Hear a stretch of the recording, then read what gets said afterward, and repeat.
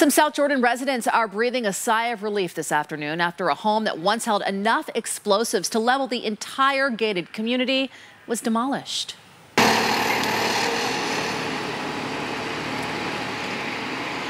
Not much left anymore. It was July of 2020. Police say after an armed standoff with Ryan McManigal, they found a large number of explosives inside his home at 3371 West Snow Moon Place.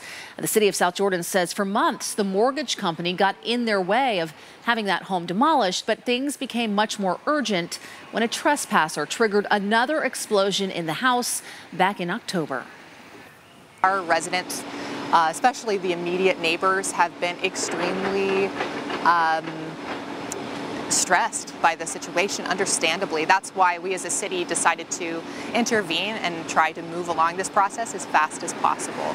Ryan McManigal is in prison on charges of attempted murder and use of a weapon of mass destruction.